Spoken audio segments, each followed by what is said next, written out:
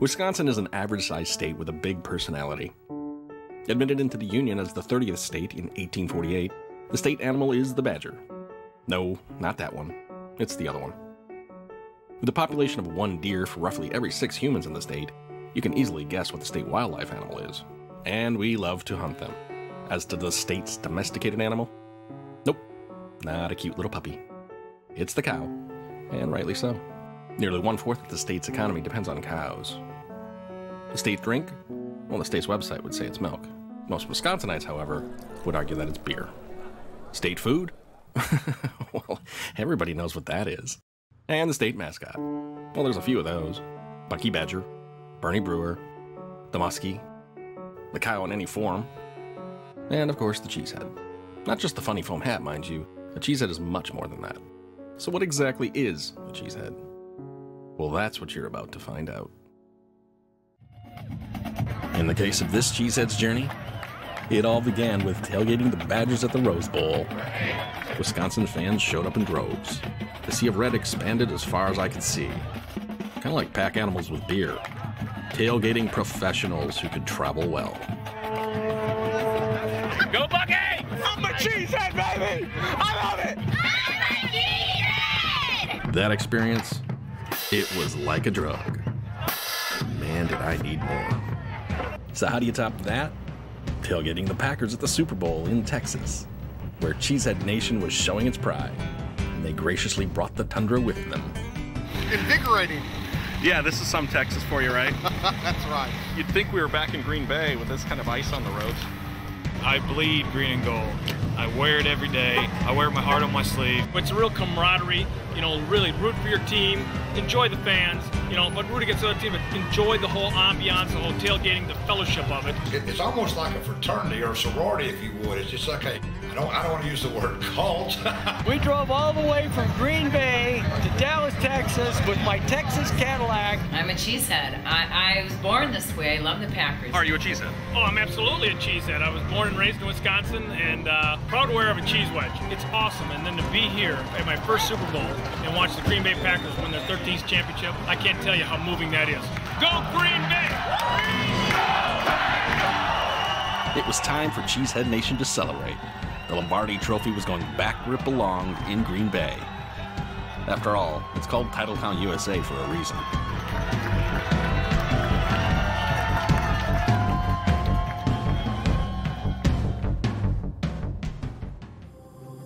So where does the Cheesehead passion come from? The Packers? The Badgers? The Brewers?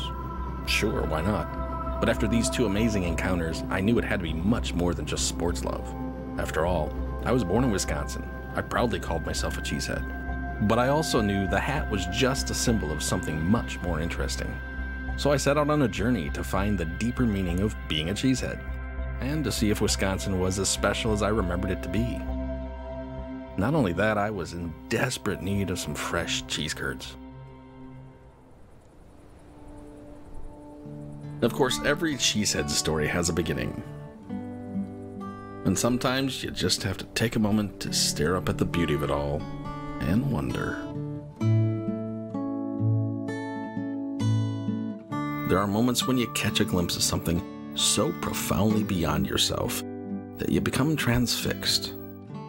Not for its beauty or the understanding that such a moment has to offer, but for the moment itself in which your very existence becomes eternal. And then you remember to breathe.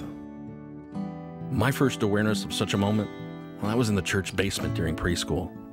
I never could sleep at nap time, so I'd pretend to, and then stare up at the sunlight streaming in through a window, all the while wondering, how could something be so beautiful without even trying? As to the place where those kind of thoughts came to life, well, that was in your everyday small town in the great north woods of Wisconsin. It had your typical Main Street. It's pretty much the same today. An awesome water tower behind our house that sadly is no longer there. And plenty of woods to hide in when you wanted to be alone. That is, of course, until Mom or Dad yelled for you to come inside. Even then, the house I grew up in had lots of nooks and crannies to sneak off and read a book in. It was the kind of youthful experience that every good parent would want for their children. The kind of experience I was glad to have had.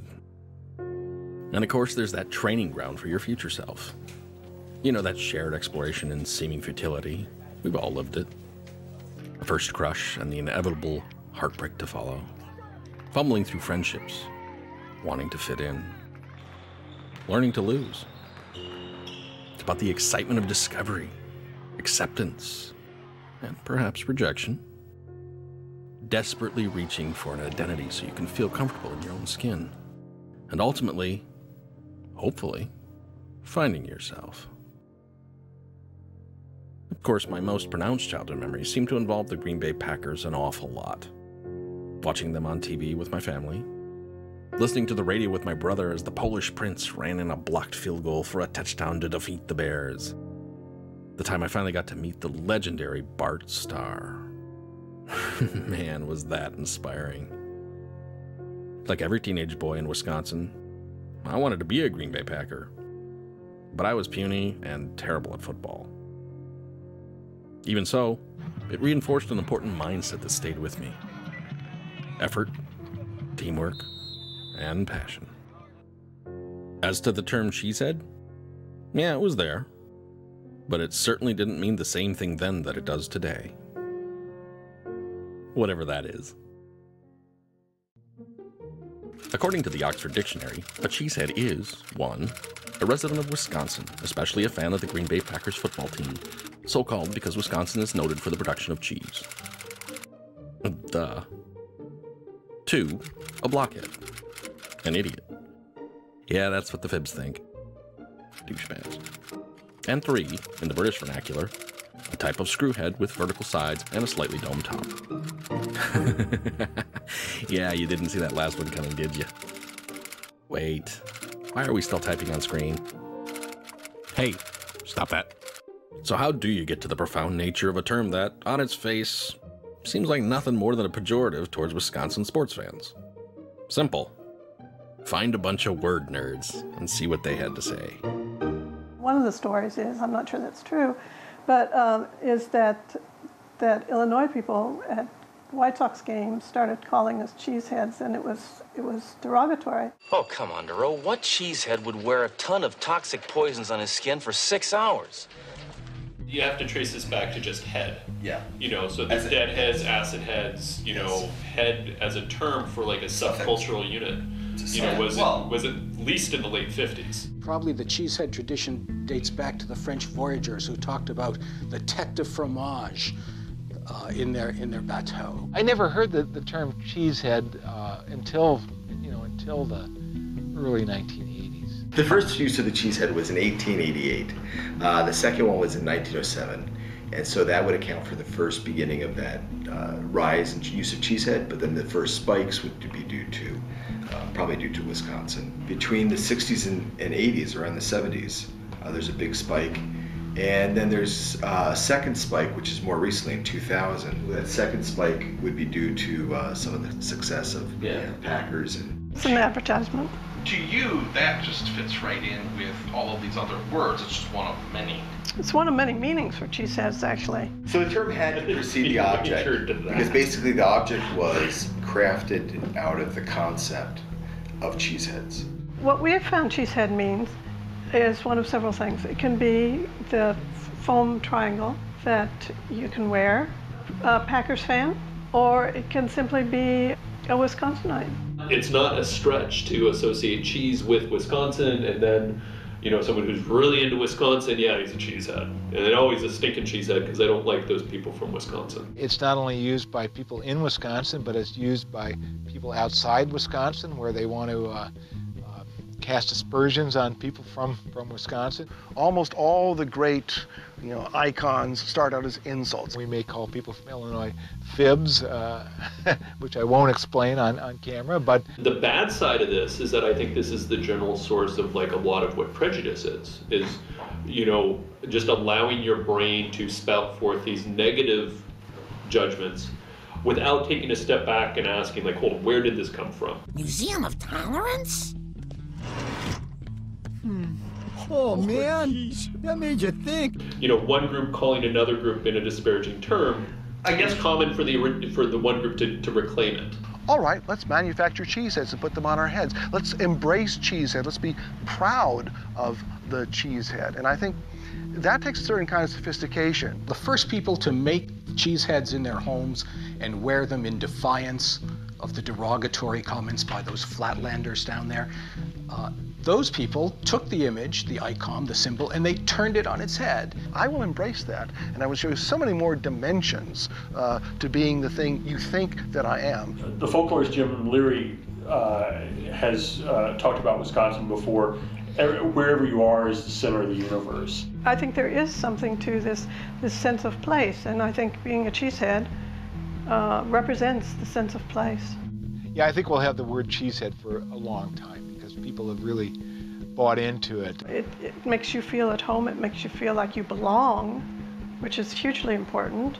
People are aware that there is a cultural entity of the Midwest, and there is a Wisconsin cultural identity. It's being proud of where you're from. As to those aforementioned cheese curds, well, every time I came back to Wisconsin over the years, one of the first things I always did was find my favorite bag of fresh cheese curds and enjoy. They're a wonderful treat that can only be found mostly in Wisconsin. Why? Because we like to keep the good stuff to ourselves. Musical curds, because they squeak. Cheese curd nirvana. Believe me, it's worth a trip to Wisconsin. We had some of your family or friends come up, and I asked them, I was like, you guys want some cheese curds? And they're like, what's a cheese curd? And I don't know, I think I was almost heartbroken. Cheese curds seem to be a unique thing just in Wisconsin. Cheese curds are a perfect example of regional preference. Cheese curds are fun because they squeak. And it actually squeaks when you chew it. These cheese curds were so fresh, so warm, so squeaky. We put in so many mice per batch just to get that right amount of squeaks, so you'll have to figure that one out. We always say that if they don't squeak, they're not real curds. They gotta squeak. That is the one thing that everybody loves about curds. Nothing to do with mice, though. No, nothing at all. Once you open that bottle of fine wine, you've only got so many days to actually drink that bottle before it just loses its taste and loses its flavor. So to ship it or to consume it somewhere else after 2-3 weeks, it's not the same. We can maybe get carried away with our cheese curd, but we love them, so we deep fry them. Deep fried cheese curds, yes. When we opened 2 restaurants in Tucson, Arizona, every single order had cheese curds on them. I don't know if these people knew what they were or not, but it was so fun. See, I couldn't believe it. Keep the cheese curds coming. Are there people who don't love cheese curds? Lactose intolerant. Oh, yeah, okay. You people are crazy. Making a movie about cheese curds? And the vast majority of the people in the world don't know the pleasure of a fresh Wisconsin cheese curd. And they need to have that. We are the cheese curd capital of Wisconsin. We were proclaimed that by Governor Earl. This vat just got full of milk. Nice. This one they're starting to cook up. Once it gets solidified, they start the cutting process. Cheese is pumped over onto this belt. By the time we get downstairs, it's being cut. And all the way you can see it's draining off right here. Wow, it goes on forever. Oh yeah. Just that little break in between there is a different vat coming. That's kind of the difference between our curd and a lot of other curds. They're made in the same exact 3 inches, but 3/4 of an inch. In essence, that is going to be the final product in a matter of minutes. Just the salting procedure yet, that's it. This whole machine is a salting machine. There's 3 different applications of salt. You can see the cheese coming down. You're in a cloud. She's all fogged up. So our curds go into 500-pound barrels. Those are resold to other processors. Each vertical is a semi-load of cheese that goes out that fits into a semi. I suppose it's around 40,000 pounds. That's a lot of cheese. Now the green and gold, intentional? It wasn't. It was kind of funny. Why did the curd cross the street? To get out of the way. Curd nirvana. Yeah. WIBA and WIBA.com. John Mitchell is on quite a journey. He's doing a documentary on Wisconsin cheesehead culture. The word cheesehead is broad, isn't it? It has so many different definitions, and the spirit of somebody who loves Wisconsin, is from Wisconsin, is of Wisconsin. What does it mean to you? We're digging under the hat to see what the psyche is all about. Ooh, I like that. Mere passive citizenship is not enough. Men must be aggressive for what is right if government is to be saved from those who are aggressive for what is wrong. Well, the Wisconsin idea was, at the time, at the turn of the 20th century, a radical notion that a university, and particularly one that's funded by taxpayers, not a private university, but a public one, should benefit everybody in the state. They often say the borders of the campus are the borders of the state. A lot of people were all newcomers together here in the state, and I think that helped shape that sense of you can't leave this group out when you talk about the we the people here. But that's part of Wisconsin, let's face it. I mean, progressive movement, Marla Follett, Hellraisers, reformers. Wisconsin has a long, long tradition of being a progressive state, of being a place that's very open and very tolerant and embraces new ideas and new ways to do things. The progressive tradition really began as a Republican tradition. Ripon, Wisconsin, which is the home of the GOP, and Ripon Good Cookies. I have to try that one. You have to. It was this philosophy of the Enlightenment that science, profits, markets, and education would make farmers the equal to his city cousin. There's definitely a lot of diversity in this state. You've got one of the major research universities in the world, and you've got an awful lot of dairy farmers. It really was a new idea in the world. And Wisconsin, in that era, really was the greatest exponent of what we now take as our progressive culture. But you don't have a Wisconsin state, like there's a Michigan state, and there's like an Iowa state, and other schools have these little rivalries going on. Not Wisconsin. There's no Wisconsin state. There's just Wisconsin. So everybody's got one big red sweater. Big red sweater in hand, metaphorically speaking, of course, I paid a visit to the Capitol building in Madison. And as I walked up to it, the thought that this was the People's Building truly intrigued me. I was also enthralled by the statues of heroic women, and the living one standing next to it. But I had someplace to be. I had a meeting with the governor. Certainly the Cheesehead itself stands out, but the larger sense is who's underneath that. And it's a great story to tell about who are Wisconsinites, who are the Cheeseheads, and just phenomenal people. And I think a lot of times folks here in the Midwest get overlooked. I once heard a joke that someone had about Wisconsin, but in a way it was a perfect way to put it. So you might be from Wisconsin. If you're in a hardware store and someone asks you if you need help and they don't work there. In our state, the Packers for sure, but even the Wisconsin Badgers and the Milwaukee Brewers are teams that unite people no matter where they're from, no matter whether they're a Democrat or a Republican, whether they live in the city or on a farm. Those are things we share, common bonds. And I said throw in Harley Davidson, and those are all the kind of common denominators that doesn't matter whether you're a CEO or a janitor at the same company, everybody's cheering on the same cause. I always said people from Wisconsin are the kind of people anywhere in the world you'd want to have as your best friend or one of your close friends is someone from Wisconsin, because they're always going to be loyal, they're always going to look out for you, they're also going to treat you decently. And doesn't everybody want someone like that around them? After interviewing the sitting governor, I journeyed through the building I'd heard so much about during my childhood, yet had never experienced firsthand back then. I had free rein to shoot around the building, so I did just that. It was a magical experience, the kind of intimacy one can only have with art, architecture, and history. I was enthralled, in love with Wisconsin all over again. This was Castle Cheesehead. This was home.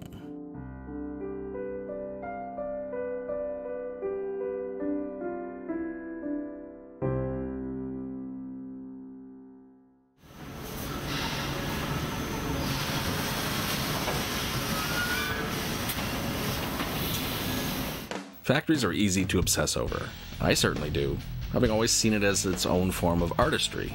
And it's not just the products they make, but those magnificent Lynchian industrial complexes that spring up to make those things as well. They're like worlds under their own. And those factories, Well, they're places where people go to work hard, so that afterwards you have a damn good reason to play hard. So I trekked my way around some of the manufacturers in the state to see that Wisconsin work ethic in action. Technical warning plates on the manhole cover. This job will be the next one up.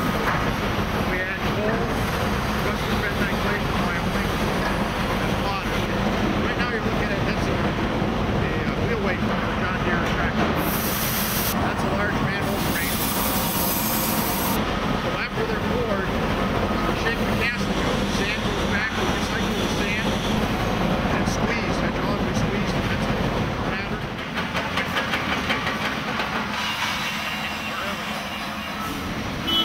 We sell manhole covers all over the country. We can find them in New York City to LA to Florida. The other 80% is industrial products that go into heavy-duty trucks, go into large construction equipment, bulldozers, excavators, and agricultural equipment. It's still a manufacturing-based economy. Obviously, agriculture is very important for the state. We started out being a lumber center. I think the close ties to anything in the wood-related fields just feels like Wisconsin. Well, the Wisconsin Milk Marketing Board buys our boxes for promotion. They like to put them in the delis, and we make barrels for the Wisconsin Milk Marketing Board. We make a lot of barrels, and we'll silkscreen the name of the store on the barrel and also Wisconsin Milk Marketing logo. And they'll use them for promotions. They'll cut cheese on them. They'll display on them to push Wisconsin cheese. Most people know that Wisconsin is known for cheese, obviously, but Wisconsin is also the #1 paper-making state in the United States. And we make the most recycled paper. Once we've taken the fiber, we've colored it, we've got it ready to make paper out of it, we're going to add a lot of water, and now we're going to make a sheet of paper out of it. Now we're going to determine how smooth we want to make that paper by going through either one or several nibs. So after the paper's been cut, it is stacked and it's ready to go. The Wisconsin workers, I mean, they love their brewers, they love their packers, they like to play hard. But the work ethic here at this mill and throughout Wisconsin is really second to none. It's a combination of a very strong work ethic and also a very high level of craftsmanship here. You know, this is a very sophisticated tool on wheels. And we have guys that have been here 30, 40 years. It's much more than just coming to work. It's really part of your life. Well, MacArthur Towel and Sports has been in business since 1885. I'm actually the 6th generation to be a part of the family business. And we sell all of the rally towels, the trophy towel, the beach towels that you see with all the professional sports logos on them. The people we have that work for the company are just the salt of the earth. They take pride in what they do, and whatever they say they do, you can depend upon it. I don't care what job you have in our company, they have a good work ethic. They work hard, they give you 70 minutes for every hour they're there. The work ethic in the Midwest, and as typified by people here in Wisconsin, are superb. They are among the best in the world in terms of thought process, engagement. One of the great things about Wisconsin, I think people work really hard, but they do it so that they can play hard too, which is fun. The weekends we live for our sports and we have a great time here in Wisconsin, and we work hard during the week, and it all evens out nicely. Work is play for us in a lot of ways. As to the play hard side of things, we Cheeseheads have repeatedly proven that we can do that better than anyone. The fact that we have a badger as our state animal, you know, that's a pretty badass animal. I've always been a big Badger fan. Cross country. Curling. Volleyball. Men's hockey is very big here. Hockey. Badger women hockey have done very well, won the national title. They're like 5th in a row or something ridiculous like that. Anything Badger. A team that wins, it just becomes a nexus for awesome energy. And I don't know if the same is true at the University of Texas or Oklahoma or Nebraska, but it's sure a phenomena here, this tribalism of Wisconsin. It's amazing how many people come up to me and say, this is the greatest thing ever. You know, they really enjoy being able to see Bucky and the band performing here in Chicago.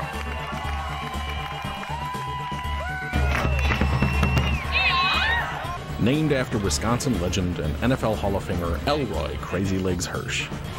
The Crazy Legs Classic race to support UW Athletics ends inside Camp Randall Stadium.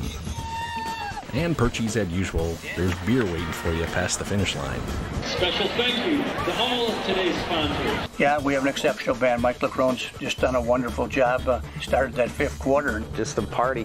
Just another way to go and listen to the band, and it's what's amazing is how many people stay and hang out for. Let's get a little fifth quarter attitude now. A Cheesehead isn't our only mascot. We got a badger named Bucky to love as well. And doing the polka dance? Everybody loves to do the polka dance here. It sure is fun to love Bucky.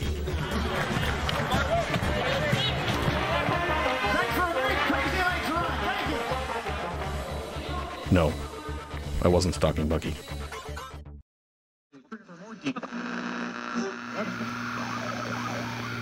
Is any merry? Let him sing songs. Let the world hear you sing and have the joy in your heart. Throughout my youth, I was obsessed with the idea of radio, likely brought about by my dad having his own weekly sermon broadcast on a local station. Yet I think it also grew out of something even bigger. You know, how radio reaches the masses in a way no other technology had prior to then. You could be anywhere, and the radio was available to you. More importantly, it was about people communicating with people. In my case, I was especially fond of Wisconsin Public Radio. I still am. I even have the app on my phone. 9XM talking, Department of Physics, University of Wisconsin. Please stand by. That was his original. That's the original ID they used. 9 for the Midwestern part of the U.S., X for experimental, and M for Madison. It became WHA-AM, which is the flagship station of Wisconsin Public Radio. It wasn't the first radio signal, but the public radio station in Wisconsin is the oldest one still in operation. There's a historical marker from the State Historical Society that's bolted to the side of the building that says it's the oldest station in the nation. My research in the book seems to say they're second oldest. The earliest claim that WHA has to broadcasting to the public was 11 a.m. on December 4th, 1916. Now, broadcasting as a word existed before radio. It's an agricultural term. If you look at a dictionary from 1880, the word broadcasting's in there. It means to scatter seeds. And at the University of Wisconsin, they immediately thought, well, with this Wisconsin idea going, what can we do with this radio technology to benefit everyone?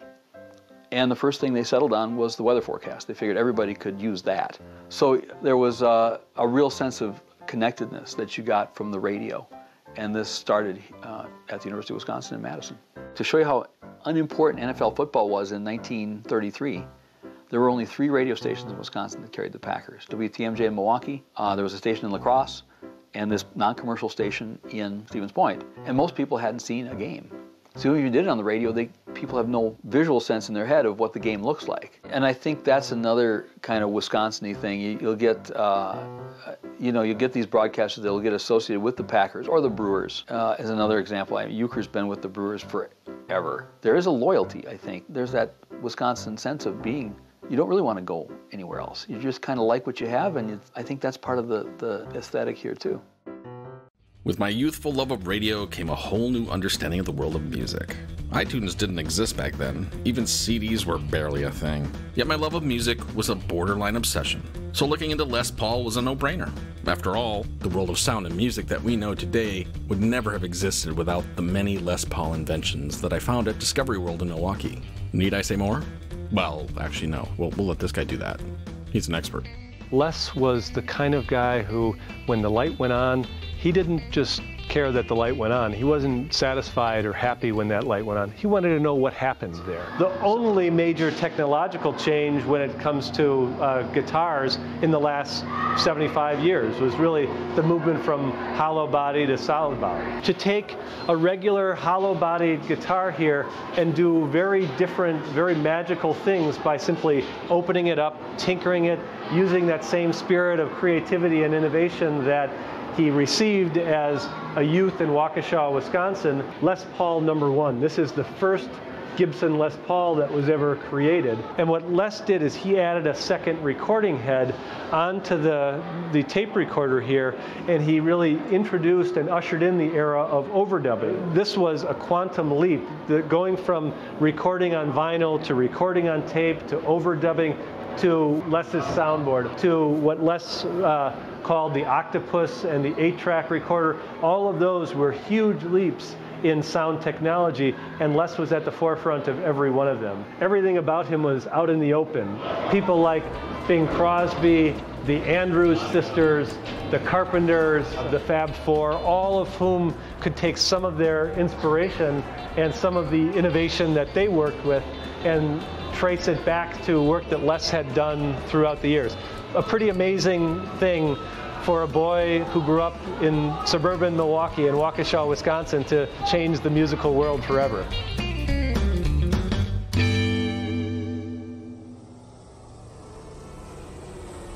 For non-aviophobics, well, that would mean most of us, there's a splendor that comes with defying gravity like man had always dreamt of doing for the millennia before we actually could do it. How's that a Cheesehead thing? Well, Oshkosh, aka EAA, the Experimental Aircraft Association. Welcome to Oshkosh, Wisconsin, the home of EAA. We look at airports and go, boy, it's kind of a love-hate relationship sometimes, but between the wars, it was something that was glorious. It was first class all the way. It was an adventure. It was something that not everybody did. There was something almost romantic about air travel on a commercial side. And that same sense of romanticism continues today with the members of EAA who build and restore their aircraft, who may fly great military aircraft like the ones we're looking at here, or just continue to be passionate about aircraft, and that's what EAA is all about. And they all get together here each year for our annual convention, which becomes the world's largest fly-in. There are so many things that have come here to Oshkosh. In fact, if you go to any airport in the world and talk to a pilot next to his or her aircraft and saying, I'm going to talk to you about Oshkosh, they know exactly what you're going to talk about because it is the mecca of aviation. It's part air show, it's part trade show, it's part educational seminar, but the biggest part is family reunion. It's aviation's family reunion. And every year people get together, some 10,000 airplanes come to the region. Everything from the smallest ultralight all the way up to things such as the Airbus A380 or the Concorde has been to Oshkosh, or the latest Boeing 747, 787s. They all come here because people here, we celebrate that fact, the joy, the fulfillment, the accomplishment, and the innovation that comes with that.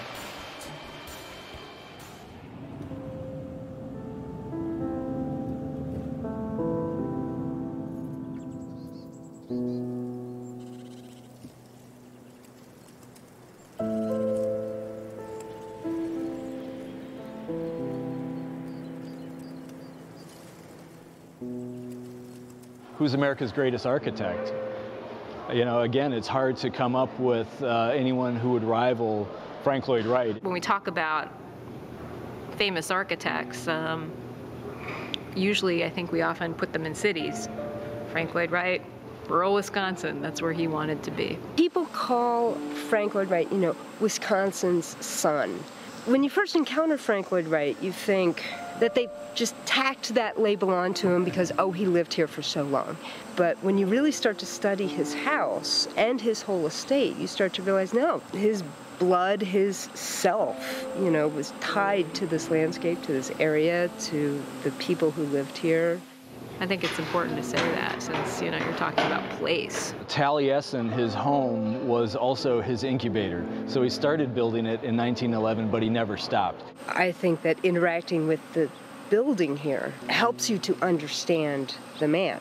He's talked about when he went to the Spring Green area to start to build Taliesin, how there was sort of a magnet pulling him there. He said later that nowhere else in the world do the hills so softly enfold you as here in southwestern Wisconsin. And Wright also said that the landscape around here was human scale, and his architecture is human scale. And I've come to believe that Wright's architecture would have been different had he not had such a close experience with this landscape. He was definitely in love with the Taliesin Valley because it's his Welsh heritage there. The word Taliesin is a Welsh word. It means the shining brow. He built Taliesin into the side of a hill, so it was part of the landscape, not on top of it, not trying to dominate it. It's one of the world's greatest architecture treasures, and it's right here in Wisconsin. And I just can't picture it any other place in the whole world. And he'll say later that Wisconsin soil put the sap in his veins. He calls himself a Wisconsin radical. There was no bigger fan of Wisconsin than Frank Lloyd Wright. I mean, he wrote an essay called Why I Love Wisconsin as an adult. That sounds like something a cute fourth grader would write. I think he had a good sense of humor that most people don't pick up on. It was a very dry sense of humor. He had some funny thing to say about how he thought there should be a law passed that compelled every farmer to paint his barn red. He wasn't a control freak, though. No, he wasn't. I think he understood the contradictions. He would talk about how he loved Guernsey cows against the hillsides because they're this coffee-colored cow that looks, it's the right color for the green hills, you know. Always the designer, always thinking about, oh, the colors are nice there. His blood, his self, you know, was tied to this landscape, to this area, to the people who lived here, and helped to make him who he was. And he kept coming back. When I talk to visitors on the tour and I am trying to convey how important Wisconsin was to Frank Lloyd Wright, I do use the word cheesehead. It's just so funny to use that in conversation in Frank Lloyd Wright's living room. Cheeseheads.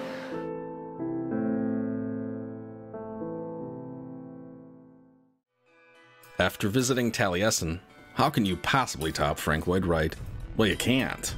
But going from the world's greatest architect to quite possibly the world's strangest architect, Alex Jordan, House on the Rock was definitely a place I had to go. After all, it's loaded with a myriad of priceless collections. Seriously, it's like the ultimate man cave. This is actually the rock that the house was built on and around. Yeah, it was like a pinnacle of rock that had come up, and he had climbed up the rock to start building. Everywhere you turn, there's something new. There it is. And the local people could see him building it from the highway, and they wanted to stop and see it. Well, he didn't really want it to be open to tourists, so he decided to charge them 50 cents a piece to scare them away. Hannibal crossing the Alps. I studied Hannibal's life for a long time. Oh, really? We're actually in the world's only infinity room. It's 218 feet long, unsupported, and it has 3,264 windows that serve as walls. It's almost as though he's pointing it at something. Now that stone over there, is that also on your property? It's called Percussion Rock. Percussion Rock? I'll bet you that pelts like crazy during rain. No, I kind of joked when we first came in that this was sort of like the ultimate man cave. Is that a proper comparison, but on a much grander, more elaborate scale? Yeah, Alex Jordan loved to collect. He started out with the architecture in the original house. As he grew and as the attraction grew, he decided to add a lot of collections. It's now a complex of 17 buildings that you tour through if you see the whole tour. And, you know, there's really no rhyme or reason of a lot of the things he collected. He just enjoyed to collect unique things.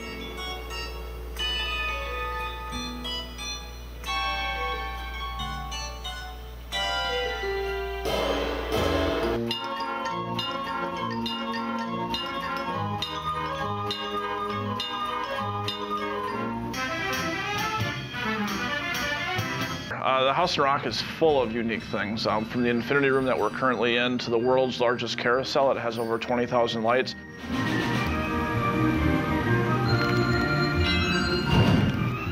If I fall over, catch me. We have a 200-foot-long sea creature that's actually longer than what the Statue of Liberty is tall. We have one of the world's largest collection of antique doll houses. We have a car collection and a modeled ship collection and a lot of antique music machines.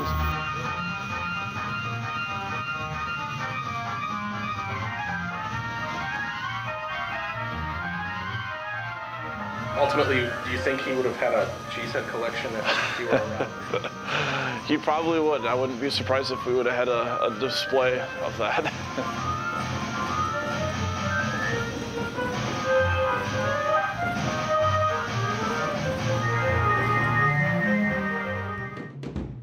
Curling. It's America's sport. Okay, no. More like an Olympic sport that people love to make fun of. But I curled in high school, and I always thought it was complicatedly cool, yet somewhat of a zen battle on ice. So I took the opportunity at the U.S. Nationals Curling Championships in Portage to explain this little understood sport. Though I'm not so sure I succeeded. Wisconsin has more curling clubs than any other state. There are, I believe, around 32 to 33 curling clubs in Wisconsin. And you know what? It looks really easy, and it's not. It's frustrating. And I know why they give you that little broom-like thing, because you want to hit somebody by the time you're done. You say you're a curler, and people ask what it is, and they're like, oh, you know, that Olympic thing that you slide in the ice with those rocks. rocks, and, you know, but people really don't know about it. It's different around here because we're spoiled in Wisconsin. There's a fairly large contingent of Scottish heritage, and they're the people that brought the game over. But anybody can curl, so there's open houses usually every fall in all the curling clubs. A bonspiel is the curling term for tournament. The scoring you have to look at, the middle of the scoreboard is the score. The top and bottom are the colors, and in this case there are two colors, red and yellow. So I'm a lead, I throw the first rocks, and you alternate back and forth with the other team. Now the numbers you see hanging above and below are the end numbers. Your skip, who calls the game, he's kind of like the captain, will tell you where he wants the rock. And after everything is all the way down to the other end, you hang the score. So the skip will yell at you if he wants you to get that rock to go past another rock. It's an accumulation effect. So if they score 3 after the first end and they score 2 after the second end, they add on. And so it might be in front of the house, it might be in the house. They go on to the red bar line with the number 1 and hang it right below number 3. A lot of times the rocks will line up just the right way that you can bounce off one into another and take them both out. So. And that's how the scoring is. And it's really confusing, but after you look at it for a while, it gets better. It's the curling Zamboni. And the winters are, you know, cold and long in Wisconsin, so curling just seems to kind of fit. All right, that really didn't clear anything up, but there really isn't a good explanation. It's just a lot of fun. Drawing a line from one world to another is, for any journey, consequential.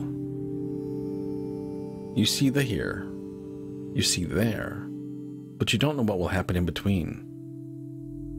I took the Lake Express ferry across Lake Michigan to test that theory. I was craving the solitude it might offer. This journey reminded me that the water is the life. Water is the truth. It's sometimes tumultuous, most times rather steady. I love to journey across water. Lucky for me, the captain even invited me on the bridge to see things from his vantage point.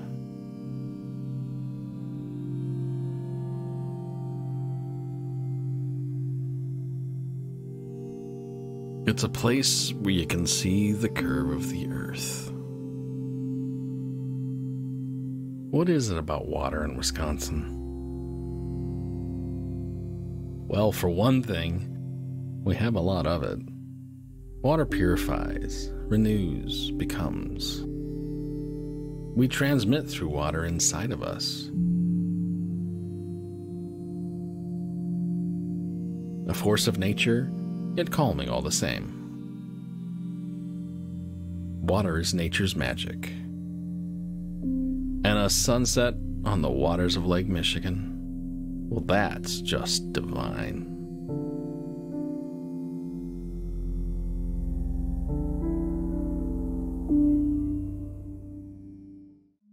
The history of Wisconsin is intimately tied to water. You've got two Great Lakes to pretend are inland seas. And I think what a lot of people don't recognize, they think about the East Coast, they think about the West Coast, or maybe even the Gulf Coast. They don't think that we're sitting on America's fresh coast. We've got about 300 miles of shoreline here in Door County. Not bad for a place in the Midwest. There are the biggest mass of water companies here than anywhere else, be they water heaters, water meters, pipes flowing of water, all of those types of things grew up here because we've got 20% of the world's surface fresh water right at our fingertips, right outside our front door. We're the only state in the Union that's surrounded by two Great Lakes, the greatest river in the U.S. See, we're filled with 15,000 lakes.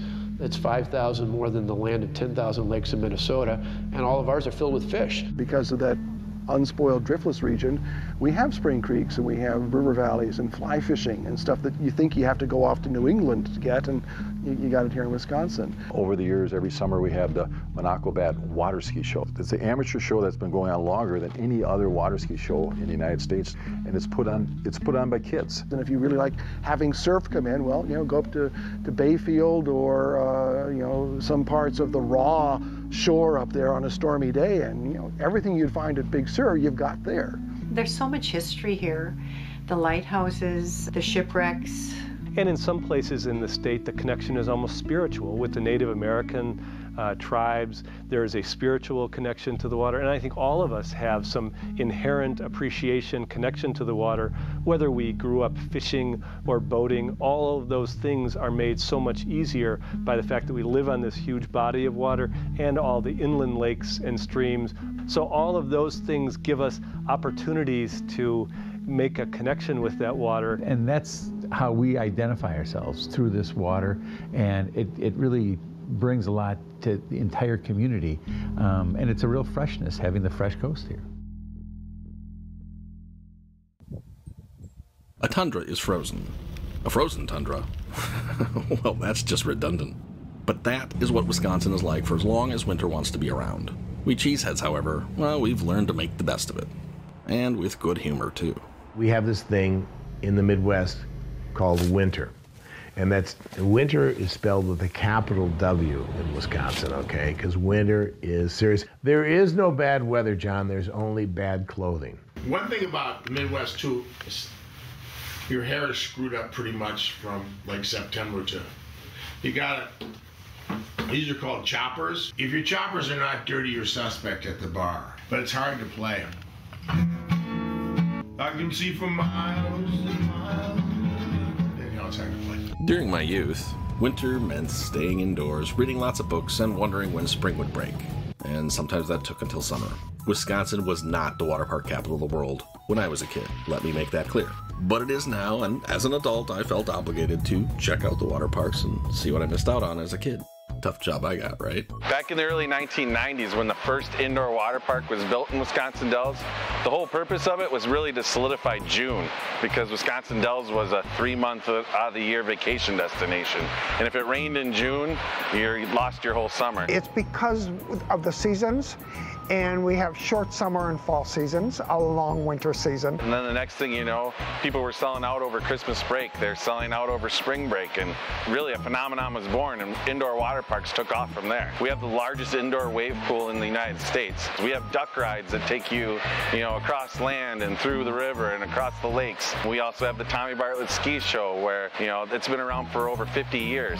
I mean, those family traditions that existed 50 years ago are now complemented by state-of-the-art water parks like this. They've done a good job in leveraging their convention business to invite the families along as well.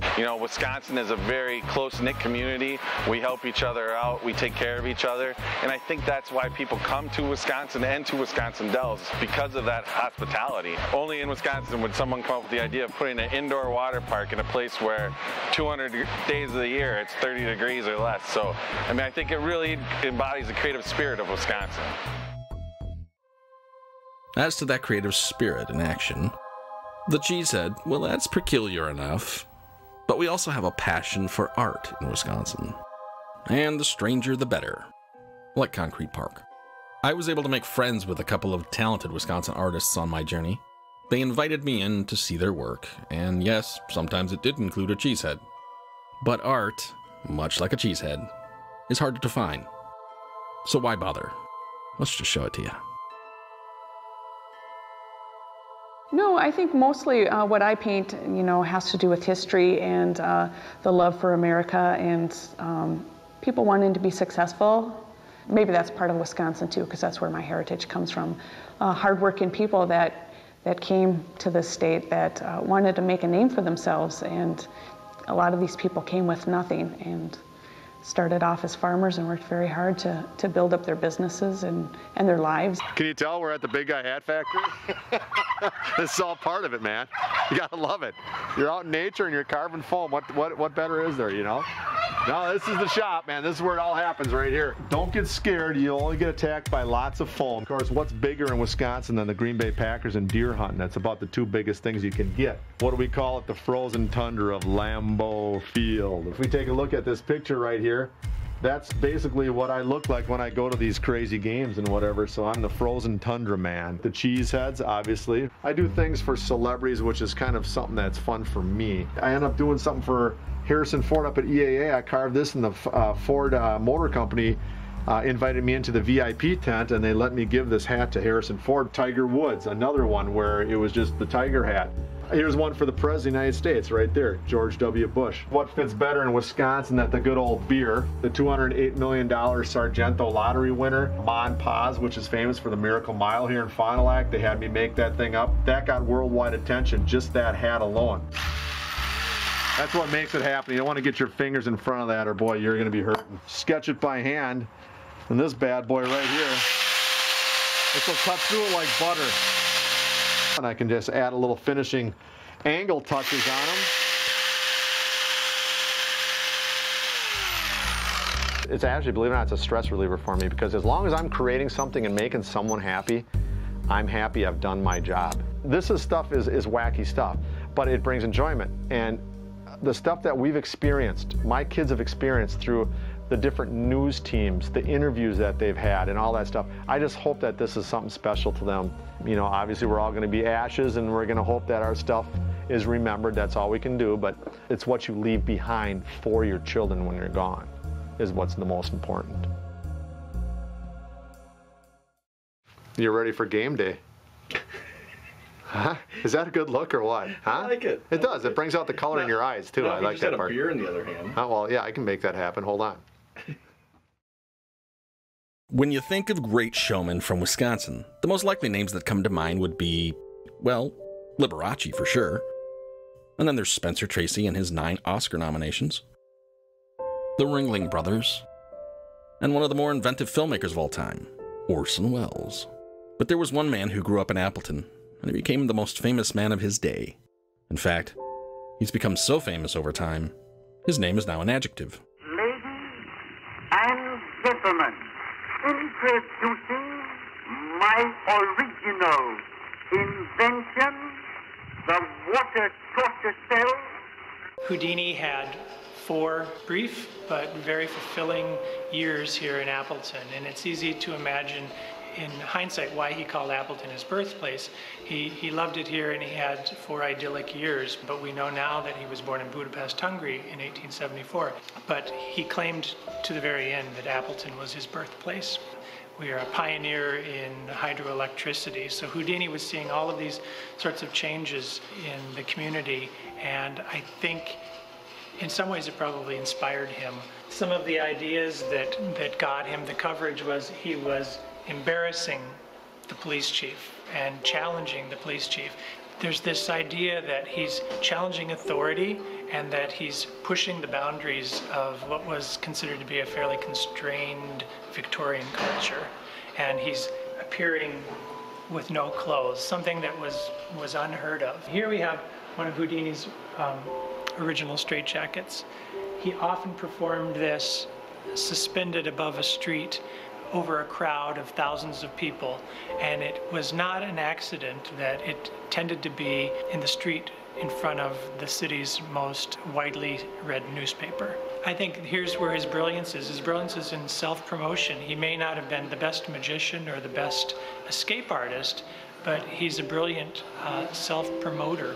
It's the key to his success. It takes him from an obscure vaudeville or circus performer to one of the most highly paid performers in the world. Harry Houdini, October the 29th, 1914. Taking a bridge from a famous cheesehead of the past to one in the present took me from handcuffs to a crown. And it got me to thinking, the best way over is through.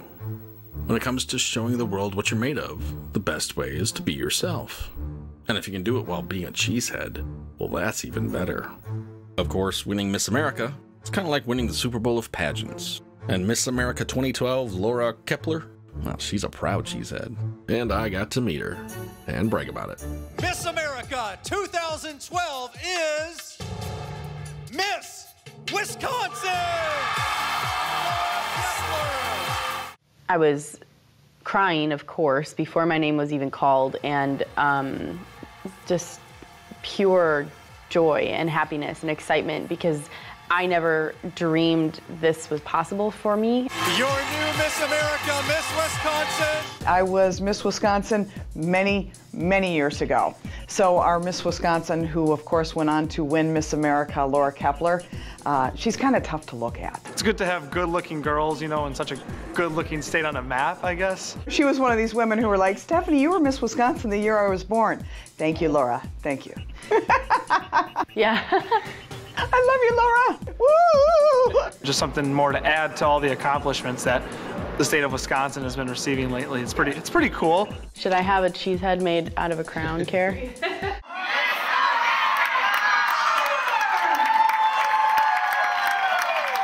do you think of your hometown today? It's so wonderful to be home. It's so wonderful to see so many of your familiar faces. And this entire journey, I have felt so much love and support from Kenosha. So thank you. The local committee tried to get Aaron Rodgers, but they could only get 3 politicians, so. I would get asked almost in every single interview if he is called, and I would just have to say, he hasn't called. The joke is on me. From the home of the reigning Super Bowl champs, if you're watching Aaron Rodgers, call me. I'm Laura Kepler, Miss Wisconsin. So I looked at his Twitter account, and he said, you don't want to miss the girl who's singing the national anthem either. So I thought, oh my gosh, I'm going there knowing he's going to be there. Rodgers attended a Milwaukee Bucks game at which the lovely Laura Kepler was singing the national anthem. So at halftime, he made his way up there, and he said hello. I said, thanks for being a good sport. He said, no problem, and that was that.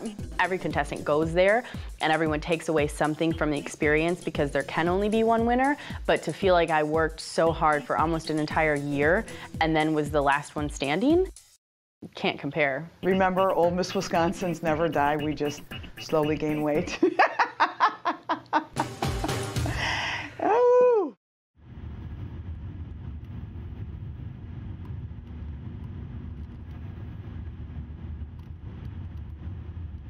Barron County, the county I grew up in, has what could best be described as the oddest road numbering system on the planet.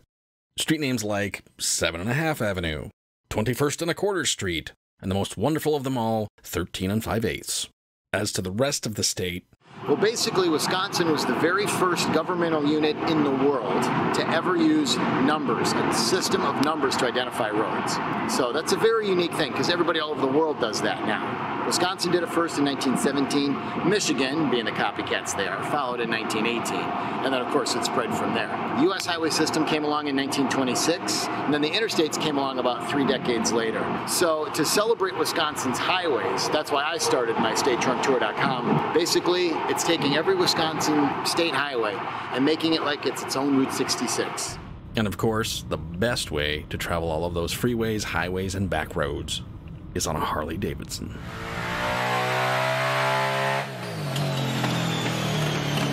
People like to ride them because it gives them a feeling of freedom and enjoyment of the open road. We'll go on a bike run with 20 guys. By the end of the day, we got 40 with us. You know, so I've seen those trails. It's pretty neat. It's pretty neat. You know, and a chain of them coming past me on the car. Absolutely. And you know, everyone's in it for the same thing. They love the ride. They love meeting new people. They love the open road. They love the freedom. And you're around people that have the same interests and likes that you do. It's pretty much Wisconsin and Harley are together in one. It's just the best of the best. You can go anywhere in the country, anywhere in the world, and there's Harleys. Harley's been around since 1903. There's a lot of history here. These Harleys came from Wisconsin. I bought my husband a Harley shortly after we got married. Yeah, there's a lot of people that buy a new Harley, ride it, and they're basically Harley riders. Of course, we own an old Shovelhead. The cool thing about those things is that you get to fix them up. I enjoy building things and creating things, so that's why it's in the house. Harley does basically have a patent on the sound. And the muffler system is made to sound unique, and it does sound the best. It is unique. There's nothing else like it. A Yamaha doesn't sound like that. A Suzuki doesn't sound like that. No other bike sounds like that but a Harley. The guys who own Harleys, and especially the old ones, they are so proud of those bikes. So do you have an intimate relationship with your Harley? I rebuilt this Harley. It's custom made for my body. You love this thing, don't you? I love it. This is my baby.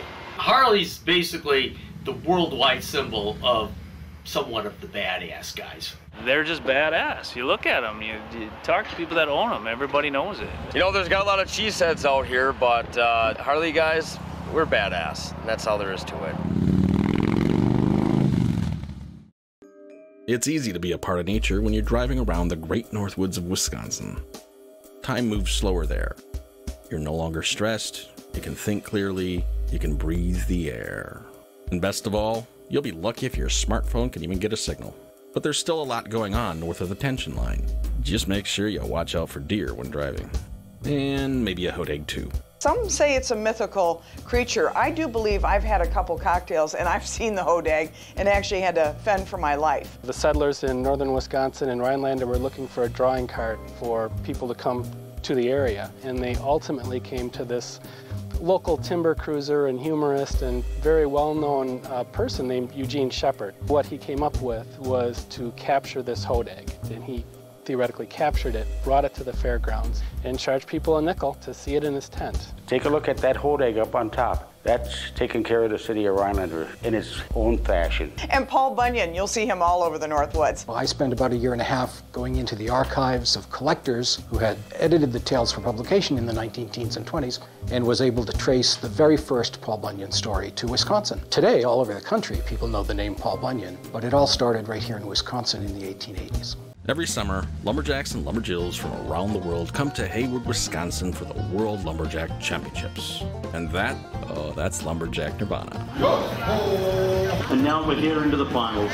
Well, we just finished the Lumberjack World Championships. It started in 1960. Holy smokes, it's going to be hot in there.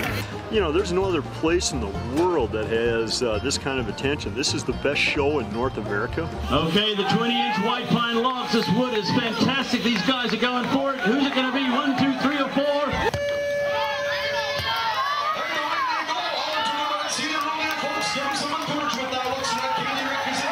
You ask the lumberjacks that, and they love the Wisconsin hospitality and the fact that we're cheeseheads and that we're going to bend over backwards, and when they come here, they're going to have fun, they're going to party, and they're going to compete hard, and they're going to give us everything we got, just like anything else we do here in Wisconsin.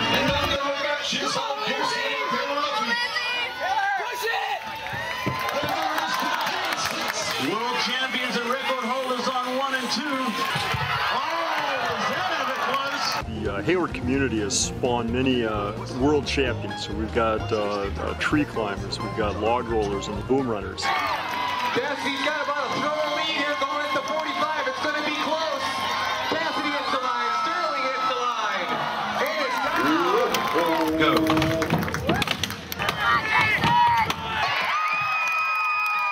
The beautiful Muskie Queen to present the trophy to Cassidy Share, our 60-foot traditional climb world champion. I mean, it's just like loggers and lumberjacks go right back to like the Packers. I mean, we're ancient symbols, and I mean that's just who we are. This is the state of Wisconsin, and cheeseheads and loggers and lumberjacks, they all go together. As to the aforementioned deer, well, there's plenty of hunting and fishing to be had in the great north woods of Wisconsin. A few years ago, we harvested 600,000 deer, and that was a record for all states in all years as far as recorded history is concerned. When I say harvest, I think of it in the term just like a farmer would harvest his crops. And it's good conservationists. We want to take care of the land. We want to be respectful. We want to make sure animals aren't maimed or harmed. But yes, we do shoot them to be able to eat them and harvest them and control the populations. The downside of so many deer is that occasionally you hit them with your vehicles. When they have their mind made up that they're going to cross the road, they're going to cross the road whether you blow the horn or whether you're there or not. Because the signs are a promise. They're not a warning, they're a promise. There will be deer there. And you'll see deer everywhere. I've seen deer in town here, so many places. But if it's me taking the ditch or taking the deer, I'm going to take the deer, unfortunately, because if I take the ditch, I may run into a tree and might not live to tell about it. They're a strange set of animals. That's a turkey pointer. Did you see the turkey pointer? That is the exact look that the deer gets just before you throw a slug into them. You know what's the old axiom? When's the best time to fish? Whenever you get the opportunity. Wisconsin is a fabulous state for fishing. The muskie capital of the world, as we're often touted. Obviously, directly behind me is the largest muskie on display in the world. We have 15,000 lakes, maybe 30,000 miles of stream for fishing. When the snow recedes, when the ice goes away, everyone's ready to go out and have a good time. Because the one thing we know that's coming is winter again. Indian tribes are a part of the Wisconsin landscape. They give us a deep connection to Mother Earth through honoring nature. You come from the land, and so you return to it. And there's no better source than the source, those who were there before anyone else, to give you an intimate understanding of the land we call Wisconsin. So I went to my tribal chairman at the Lakuta Ray Reservation near Hayward to do just that. Were we really Cheeseheads before we were Cheeseheads? I would say that we are a proud part of what is now known as Wisconsin. Stephanie Klatt is right now the Secretary of Tourism, and we have a partnership, and she's out there selling the state to people to come here and take a vacation, fishing, hunting, the natural resources, and cultural tourism. Come and see the tribes. But what's really important is family, and that's what we're here today for, homecoming celebration.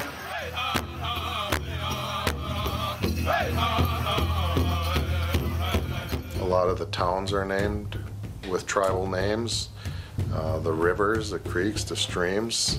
You wouldn't have a state of Wisconsin if it wasn't for the tribes.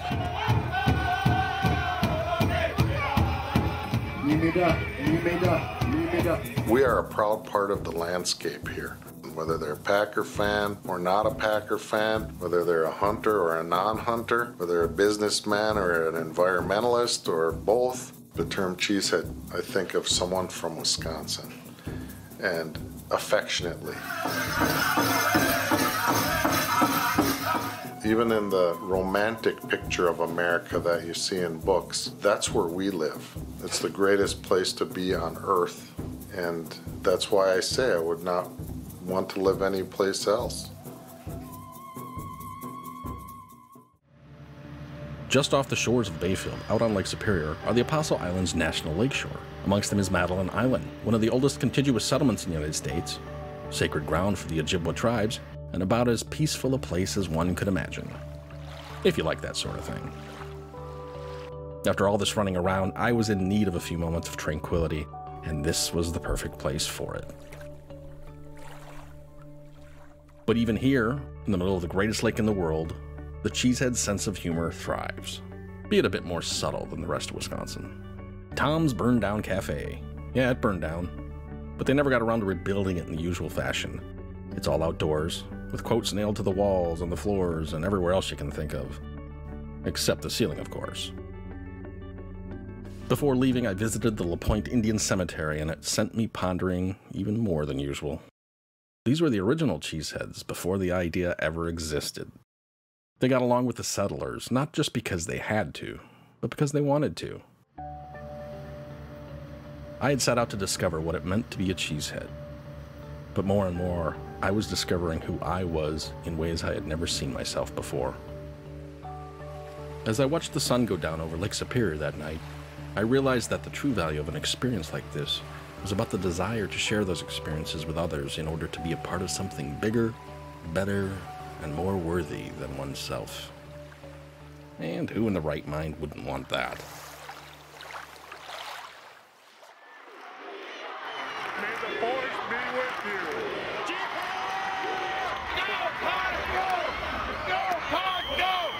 Speaking of another tribe, the one you likely expected from the start, of course. Well, for that I had to go to the city at the end of the bay.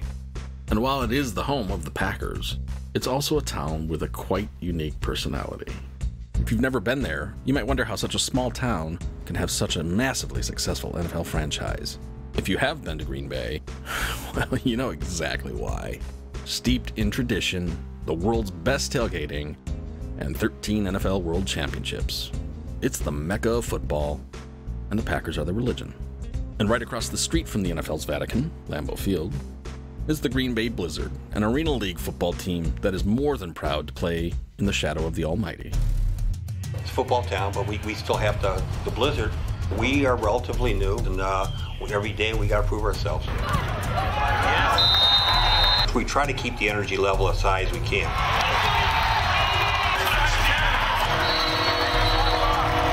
This is the only city in the NFL or any sports city whereby the whole city revolves around the #1 sports team in the city. This is the most amazing town to be in. I tell you, it's fun.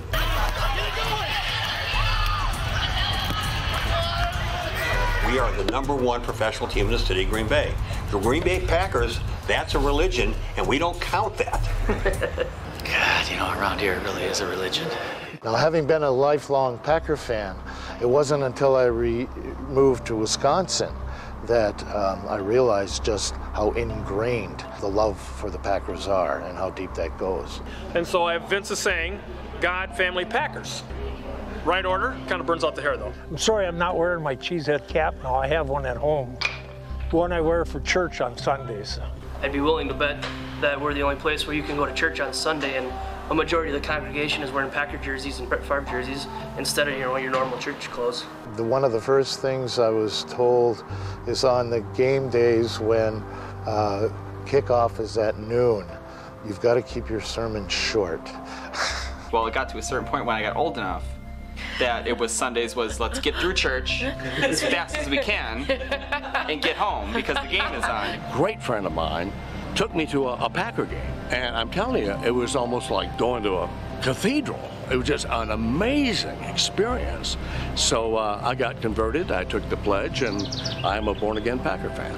And you know, we talk about Cheeseheads and we talk about being Packer fans, and being fans of the Packer is one of those things that forms community. And I think it's important, you know, because it's a part of forming identity. We eat cheese curds together. We drink great beer together. We have the best bratwurst in the world. Sunday is the holy day, but it's a holy day for football. Amen. What that has helped me do is to find just how much I'm a part of something much bigger than myself. That sums it up. Religion and passion. You've been to tailgates, which to me stands out. I mean, nobody else in the world tailgates the way Wisconsin/Packer fans do it. I don't know too many casual Packer fans. I know a lot of super Packer fans. They remind me of people that were in line during when the Star Wars movies came out again after 20 years, and they were lined up in sleeping bags in the parking lot. You know, anytime that you can show your love for something and just have fun. I mean, anytime I see St. Vince or the fence painter or something like that, you just feel good inside. You want to talk about what it's like to be a Cheesehead? Right here. People that put themselves on the line and take risks in life, like the crazy Packer fans, I admire them. They don't care what other people think. You see cars painted a certain style, vans painted a certain style that are in that parking lot year after year after year. And the tailgate parties are getting more elaborate and more elaborate. The menus are better. You know, really kind of just brings home the atmosphere and the fun that the Packer fans have. Happy game day, everybody! I ask, you know, how often do you have a photograph taken of you in the course of a day? St. Vince has told me upwards of 500 photographs. When you have people standing in line, smiling, waiting to have a photo taken with you, that's almost a drug. It's not just a game.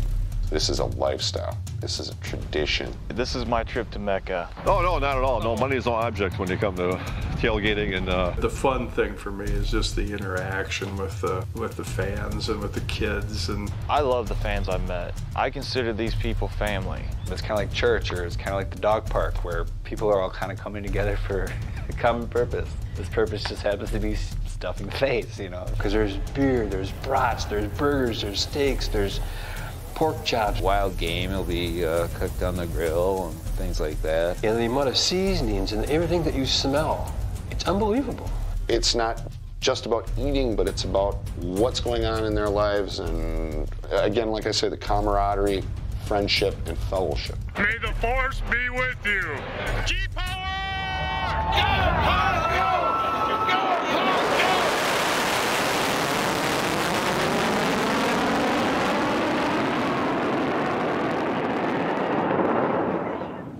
Once I finished tailgating Lambeau Field for the umpteenth time, it gave me an even greater appreciation for where all that great food comes from.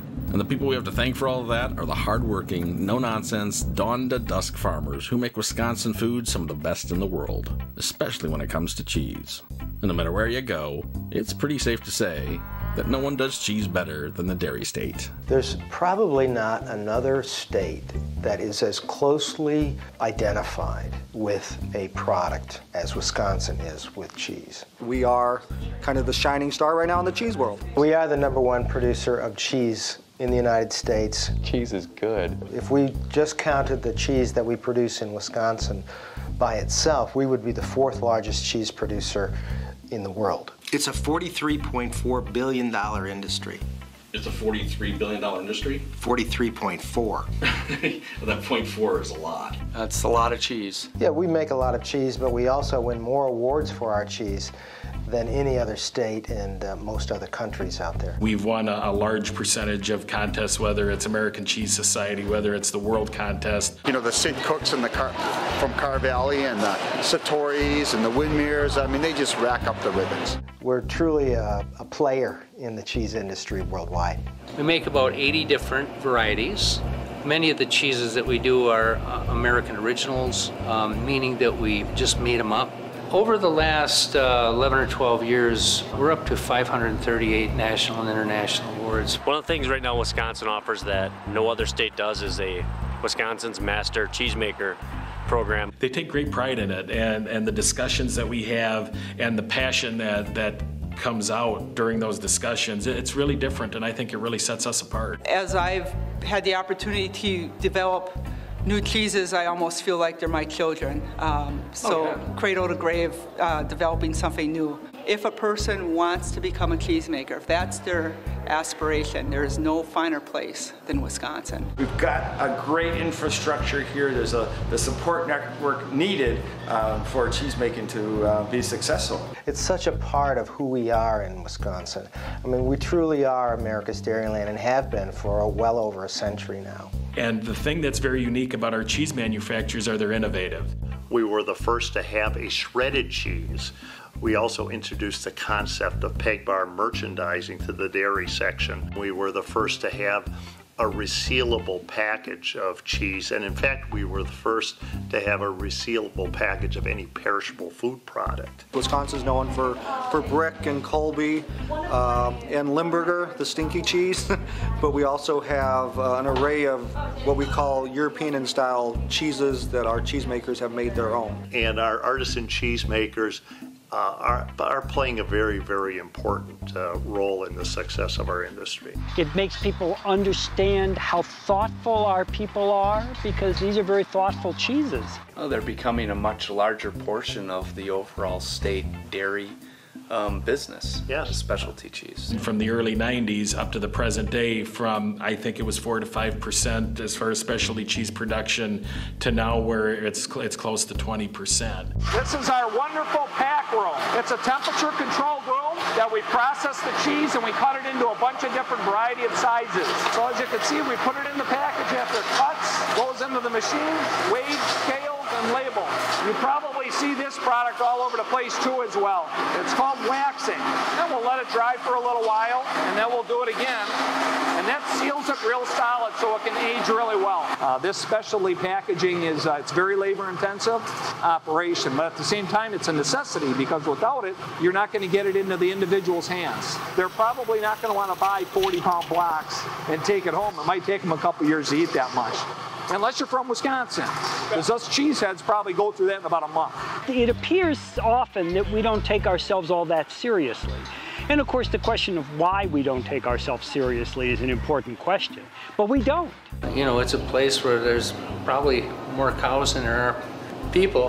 The people at Packer games and Brewer games and Badger games and all kinds of other games who wear those cheeseheads and all the other garments that are now available have done our state, I think, a great service. That's the aspect I really like, putting on these stupid foam heads and pretending I don't know what. I think that's wonderful. You know, people maybe kind of poke fun. I think they're poking fun because they're jealous that they're not a cheesehead. So a cheesehead may come across as a joke, but it does have a rich tradition with it that really shows our pride for what we are all about in our state. If we were starting from scratch to build a brand like we have in Wisconsin with our dairy industry and our cheese recognition, there isn't enough money in the world to build from scratch what we have today. And as if that food porn wasn't enough, we couldn't leave out the brats, bacon, and beef.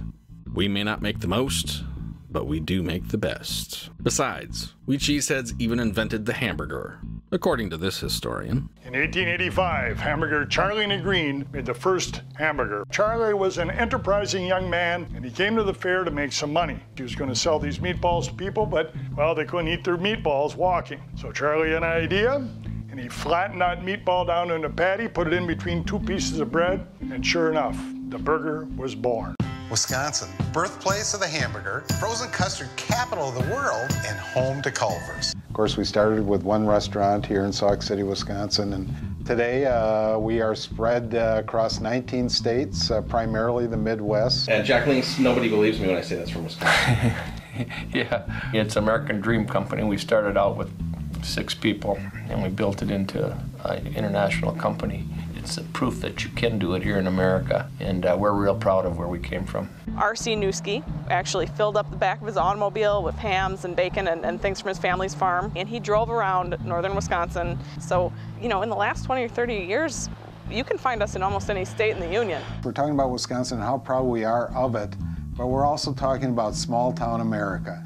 When I think of small-town America, I think of hardworking people, I think of honest people, I think of loyal people. We know what we do, and we do it really well. We applewood smoke things. We don't deviate from our original recipe. We don't jump on a lot of trends. You know, we're about sausages here in Wisconsin as well. The bratwurst. I mean, what better tailgating food than the bratwurst? Now we have, I believe, over 100 different types of brats, but the most popular ones seem to be the ones that are the sports ones. So we have a Badger brat and a Packer brat. You know, it is kind of appropriate, too, that it's the Packers, and they were named after a meat packing company.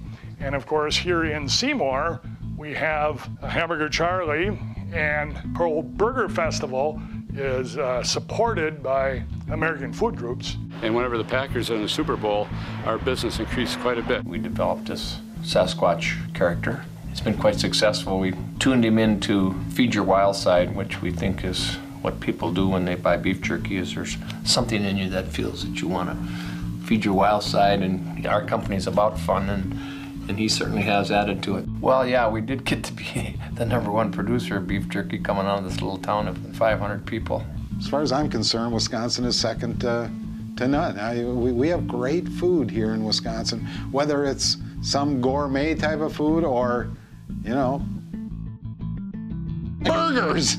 At that first Burger Fest, we wanted to do something special, so we made the world's largest hamburger, 5,462 pounds. Then in 2001, we decided to do an 8,266-pound burger. Our business isn't necessarily about the Butterburger or frozen custard. It's about the people and the experience they create with each other and with the guests in our restaurants. That's what makes a Butterburger taste better. That's what makes frozen custard taste better. That's what makes living in Wisconsin better as well. My impressions are that the beer is phenomenal. On most of my previous visits to the US, I have been left with a very negative impression of beer. On this trip, I'm delighted to say my opinions have been reversed. We are proud of that beer. Despite our reputation as being just beer and cheese, we actually do have taste. It's all about cheese up here, and beer, and cheese, and beer, and beer. Yeah, I think more people eat cheese than drink beer. Ooh, that's a toss-up. Beer in cheese. This state? Are you sure about that? No. Brats and cheese, yeah, I mean, you see that at tailgate, and that's just part of the food that goes with the beer. Beer and cheese isn't too bad a thing to be noted for. In many ways, people don't realize when both beer and cheese, that dates all the way back 150 years ago. Back in 1861, started the Civil War. A lot of those soldiers didn't like to drink creek water, and so many of them being German immigrants, their families sent them beer, and the number of breweries blossomed, particularly in Milwaukee. Well, Milwaukee has a long history of brewing, and a lot of it ties into the German heritage that we have here. The fact that as soon as you hit Milwaukee city limits, it smells like beer makes me laugh every time. You can be like sleep and wake up and be like, oh, we're in Milwaukee. The fact that our baseball team is named the Milwaukee Brewers and they play in Miller Park shows you just how strong the beer heritage is here. Yeah, I happen to be a Miller adherent. Wisconsin's had that tradition forever, and a while back some local smaller breweries decided, hey, let's start it back up, and it's really taken off. The resurgence of the microbreweries is one of the best things that's happened to the state. People like, when they come to Wisconsin, they want to try the local beers. It's not only produce great beer, which in itself creates a good economy, but it also gives the major international stale breweries a run for their money. It's quality, it's people trading up. We put a lot of smiles on people's faces, though, don't we? Beer is proof God loves us, right? all beer. That's what you get if you go to the tavern a lot. What's the difference between saying tavern belly and beer gut? Nothing. You got to hand it to Wisconsin for beer, no question. We like good beer. I mean, usually in these little towns, there's more taverns than there are churches, or they're about equal in number, you know. You get into a beer drinking contest with somebody from down south, and they find out you're from Wisconsin. They don't want to play anymore. Napa's the wine country, we're the beer country. If you're a beer connoisseur, this is Mecca. If you haven't been to Wisconsin, and you haven't seen a Packer game, and you haven't drank beer, then you haven't lived. In fact, I think we should just stop shooting and go to a bar right now. What do you think, Kevin? But instead of a bar, I decided to one-up that and go straight to the breweries and talk to the brewmasters themselves. Oh man, was that fun. Well, we're probably surrounded by about 10 million cans of beer, filled beer. No man could finish that in his lifetime.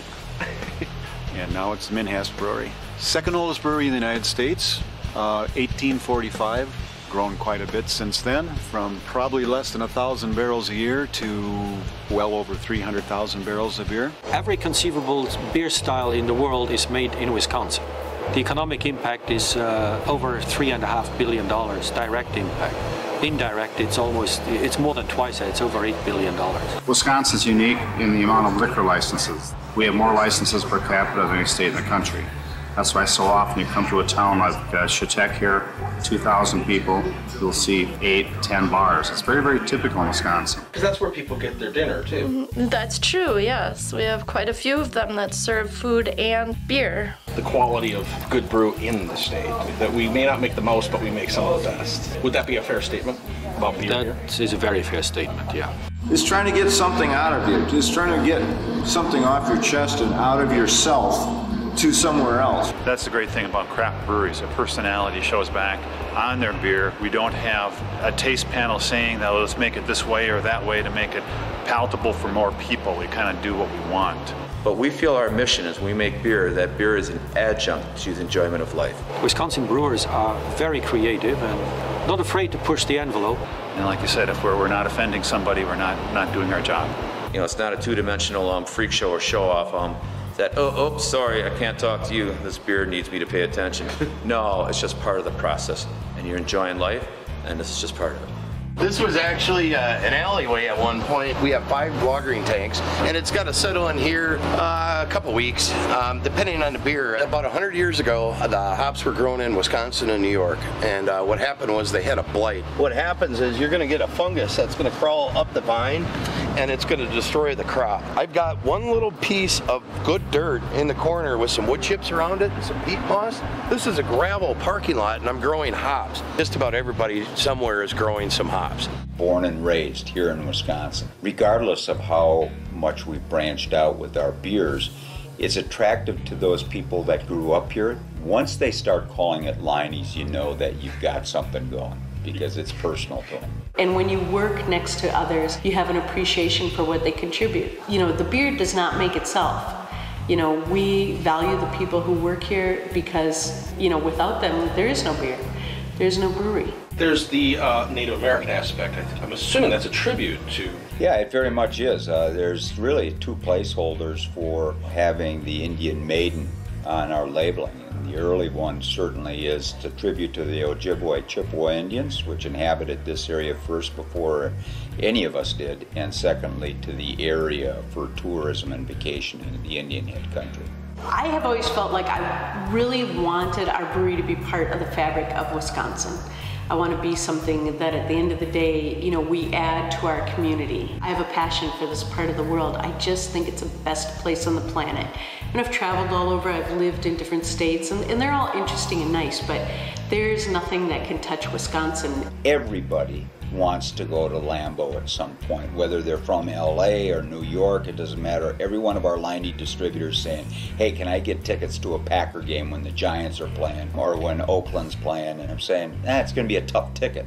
Yeah, we got one Johnny Blood Irish Red, and Johnny Blood was, they called him the Vagabond Halfback. We hope he'd be proud of our beer because a lot of his cool stories of Johnny Blood kind of happen at this depot because he was known for his partying ways, and a few times he missed the train to go play a game, and he would miss it from here and have to drive a car and block a train track farther down the line to stop the Packer train from going out. The stories of him leaping across courtyards at hotels so he could get a bottle of whiskey out of Curly Lambeau's room, etc. I mean, they're just amazing. They got a wall where you guys are painted in it. Baumgartner's, yeah. We're brewery on the hill. It's the famous war of beer versus wine. Our brewery's up on the hill, and Steins of beer are having their way with the wine bottles. The wine industry has exploded in Wisconsin. We all know beer has been really big in the past, but recently wine has really started to take off, especially our Cheesehead White. And every bottle of Cheesehead White comes with its own cheese wedge. I am a cheesehead and damn proud of it, and I will wear the crazy cheese block on my head. My wife has the cheese block for the behind, okay? And you've seen a lot of other accessories out of cheese. So it's gone beyond Cheesehead now to the rest of the cheese body. As good fortune would have it, I met NFL Hall of Famer Dave Robinson and his writing partner Rice Boyles at a book signing at Festival Foods in Eau Claire. Dave's a Packers legend and a real lovable guy. He even let my brother and I try on his Super Bowl I ring. So I had to ask, what did they think of Cheesehead Nation? You can't appreciate how great the fans are in Green Bay as a player until you leave and go somewhere else. And then you long for those fans in Green Bay, Wisconsin. There are so few things that families do together, but part of it is to follow a team. There's a love affair between the team and the fans. We give to each other. We both grow with each other. We both were nourished by the love and respect from each other. And that was the difference in Green Bay and other places I've been. It's part of the fabric of a lot of people in Wisconsin. These new things with the hats, the Cheeseheads, and everything else, they're taking it to a higher level. The whole Cheesehead concept, I think, it's a badge of honor. I do not wear a Cheesehead. I'm old school, but I respect the people that do, and I understand what they're doing. They're making a statement. You can't insult Green Bay Packer fans. They went and made a Cheeseheads. Yeah, we're Cheeseheads, and what that is. And we Cheeseheads are going to kick your butt. And that's it. And that's it. They're just great people. And I love the fans of Green Bay. I tell you, they're the greatest fans ever. Well, I'm working real hard to try to make something out of Dave Robinson. You know, I wish we could bring him out of his shell and let him talk or something like that. I did play in the first 2 Super Bowls, and I am not a lifelong Packer fan. I'm a lifelong Packer. So there I was, tailgating at Lambeau Field yet again. And who did I happen to meet this time? The kicker responsible for one of my childhood's most lasting memories. The Polish Prince, Chester Markole. How big was Chester Markole back in the day? Our day, like in high school now. Oh, he was. Wasn't he the amazing. He might have been the biggest celebrity kicker in the history of the NFL, at least in one city. 1980's opening day game with the Packers and the Bears. Chester Markole kicking that field goal. Now, this picture behind you, classic shot. Pretty awesome. Pretty awesome. And now, I want to ask about that, but first I want to say that's kind of what you really got that sort of fame for with the Packer fans. But yeah, you had a big career prior to that. I had a big career, but Larry McCarron and I were doing something Thursday night, and he says, you know, that was my fault that field goal was blocked. I says, well, thanks for making me famous. You know, we could try to recapture this situation thousands of times and it would not work out this way. You know, it's one of those things that just happens. A little boy's dream coming full circle. It doesn't get much better than that. Or maybe it does. After all, I did get to meet Bart Starr again more than 3 decades after that first inspired encounter. Still a gentleman, still very inspiring. still the greatest Green Bay Packer to ever play.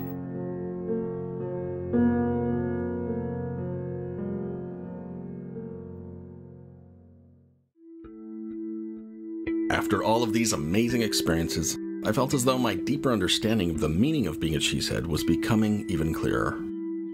But I still had to look into whether cheeseheads could survive in the wild, or at least on an island in the middle of Lake Michigan. After all, you can't say you've covered all of Wisconsin if you haven't been to Washington Island. Washington Island is a really, really cool part of Door County, for the simple fact that you've got to cross death's door to get there. Years ago, a number of Indians riding in canoes drowned because of a storm that came up really quick, and then it was named Death's Door. Washington Island is an opportunity to live life as life is meant to be lived.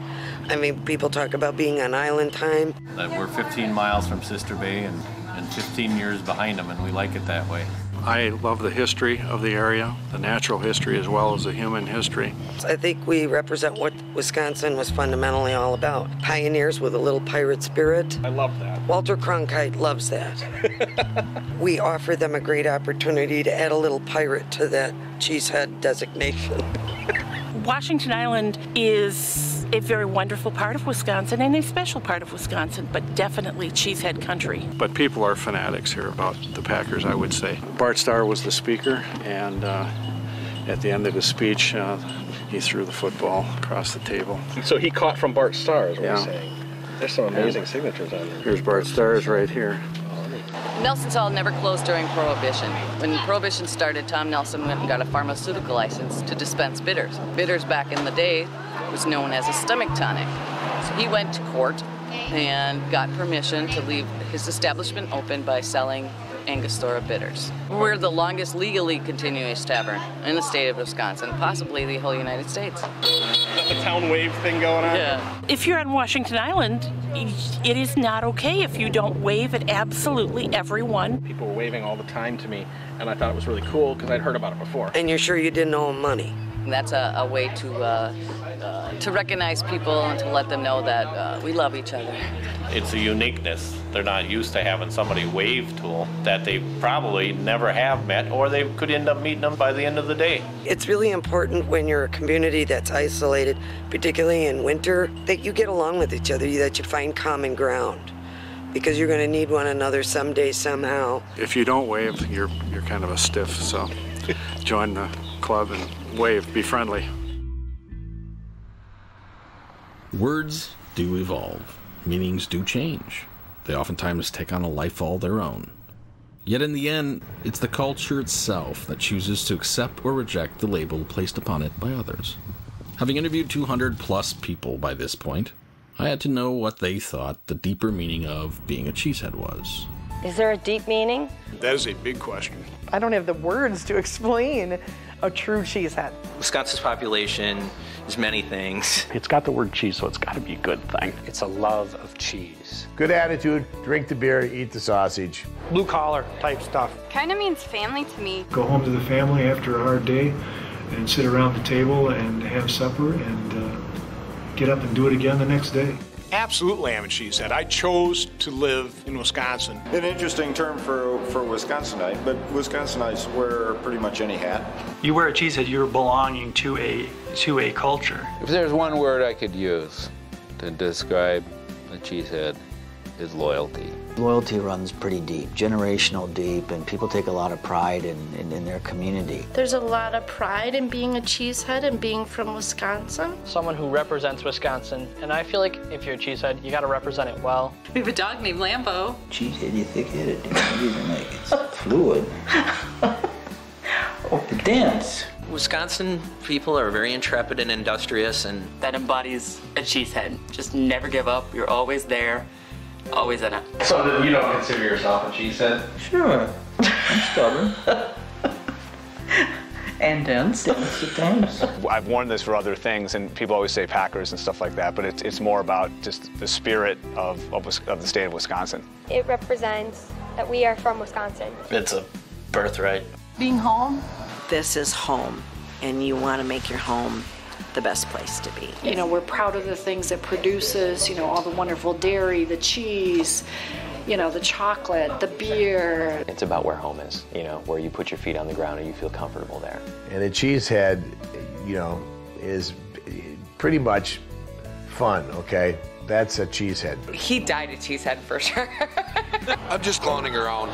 Not that big of a deal. There are some really good qualities about our state. What's so great about Wisconsin is the people. I love the people. I mean, they're just good, solid folks. And they generally come bearing cheese. I've heard that we have cold weather but warm people. The winters can be long, they can be unbearable. It sure makes the summer sweet. That spirit of independence, that spirit of being tough, those guys that will actually cut a hole in the ice so they can fish. I think the people of Wisconsin are as genuine as anywhere in the world, and they're as welcoming as anybody in the world. If you're a Cheesehead from Wisconsin, everybody recognizes that. It's a great place to learn to be a human being. Group Cheesehead. Group Cheesehead. We're all Cheeseheads. Yes. If you give 100% effort, those people will support you. What they don't have a tolerance for, though, is when you don't give 100% effort. Generally a great place to exist. And this is where your heart will always be, because this is where you're from. We are drunk, naked people in the winter. I mean, it's one thing to be drunk and naked in Texas or even Cincinnati, but to be drunk and naked in Wisconsin, that's a statement. We do it very easily.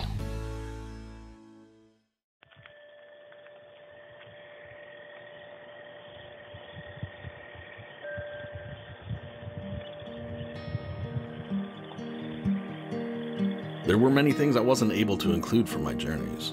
That beloved G, for example. After all, even an average-sized state is quite large, especially one that extends to the entirety of Cheesehead Nation. But sometimes, that's just the way things go.